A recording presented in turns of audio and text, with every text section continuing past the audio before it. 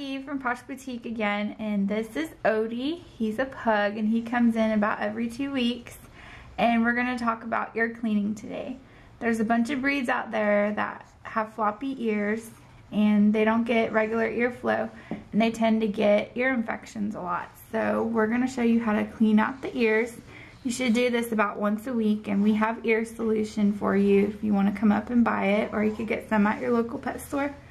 But just put the ear solution onto a cotton ball and just lift up the ear flat, and then just rub it around,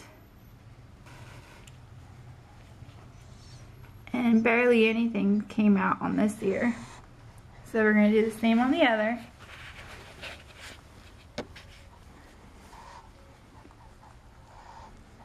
Hold on, buddy.